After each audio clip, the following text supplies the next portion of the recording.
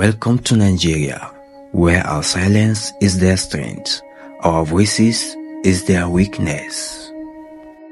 You're pushing against me. Step back from me. Just calm down. I'll drop my hand when you step back. You people must hear us because we dey hear now when campaign reach. So please hear us this time. Thank you. Kept on identifying myself. My ID card got missing in transit as they were dragging me. I have order. They took my phones and my ID card, my driver's license, everything that identifies me as a journalist has been taken. The Oloko women called for a protest by sending palm fronds to women in the neighboring towns and villages. Today we are rising up and we are telling the whole world that enough is enough. We are demanding for accountability, for good governance, and for protection of our lives. In the Constitution, the welfare and security of Nigerians is the primary duty of the government. Here are some of the previous clips of the protests in the Nigerian territory, from the first one about Women Riot up to the recent one, End SARS of 2020. These people have no business to be our leaders. They have no business being our political rulers if they can't protect our lives. Because every other right derives from the right of life, right to life.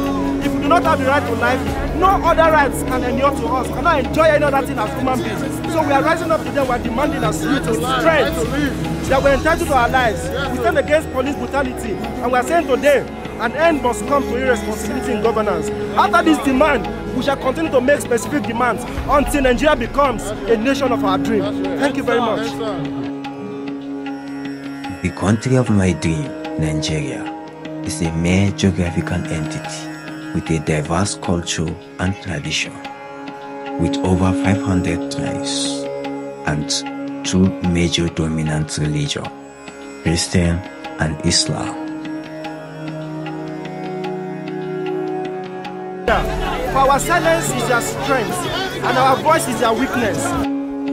Now in Nigeria, we only have right to protest because it's the only language the government can understand. Our thumb can no longer exercise its power because we are not given the choosing one. Our lives now are worthless. Ambush, kidnappers, and many more.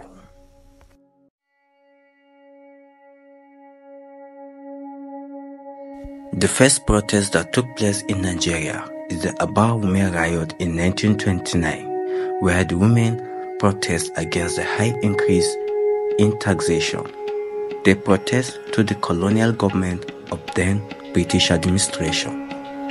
Between November and December 1929, the agitation started brewing between 1914 and 1919, when Frederick Lugard introduced a system of indirect rule in which the British administrators governed through male warrant chiefs. By 1928, direct taxation on men was introduced by the British government. A protest was triggered by a fight between a woman named Wanyerowa Oleka Okpo and Mark Emerowa, who was carrying out the census of the people in Oloko town, Bende district, Owerri province. Government forces were deployed to counter the protest, which led to the death of over 50 unarmed women. Many others were wounded.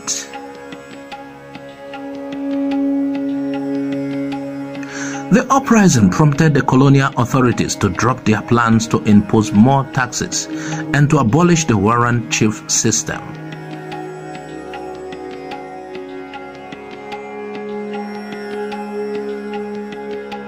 Coming down to the recent time, the End SARS of 2020.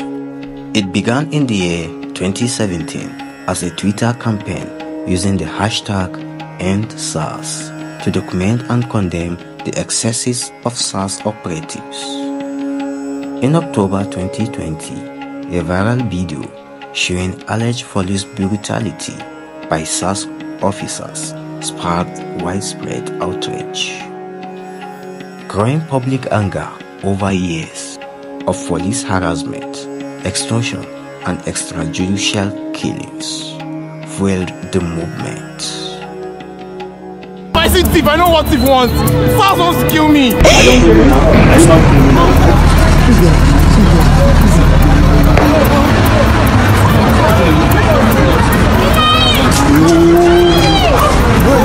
Why the vlogger like that now? Why the vlogger like that? Why the vlogger like that? What do you do, man?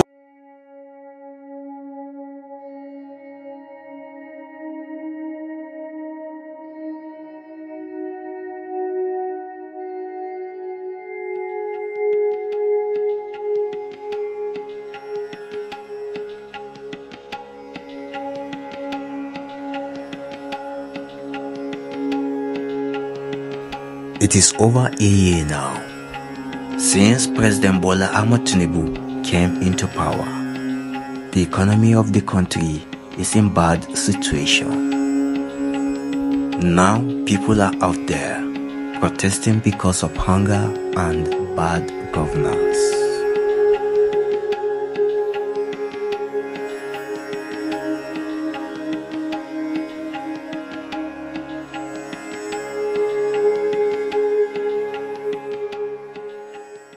Well, I have said to anybody that cares to listen to me, I don't believe in the protest in the format that we had answers in terms of destruction or violence. But I believe that Nigerians have legitimate right to air their views. I actually believe that we should protest every day by doing the right things. Good governance, good roads, affordable electricities, development and progress. If the citizens are feeling disenfranchised on whatever matter, they have a reason to state their opinion or, to cry out to the leaders to adjust on their policies, tell the leaders where they feel they're getting it wrong, and of course, with decorum, peacefully express their mind on the reality on ground. I see nothing wrong about that, provided it is peaceful. What I think about it, it should be done, because things are getting too much, as in things is too expensive now, especially when we are talking about food. Things are too hard. You can see the way things is going is too really hard. They should just do something about it. Please talk to the government. We are suffering. We are suffering. The fact that they are waking up to see money every day, other people are not waking up to see anything. We want to cook ilala sepo now. We have to go and be borrowing money, 1,500, 2,000 naira, before we can eat. Look, I don't know how to explain this suffering. I don't know another English I can use that the government can understand. We are dying. We are dying. Hunger is death. We are dying day by day. Look at my age now. Looking at this age, going to an hospital to check for my BP. At my age, my BP is beyond what a normal lady should have. Please, please. I don't see anything we will gain in destroying our things for an unaware. We're a great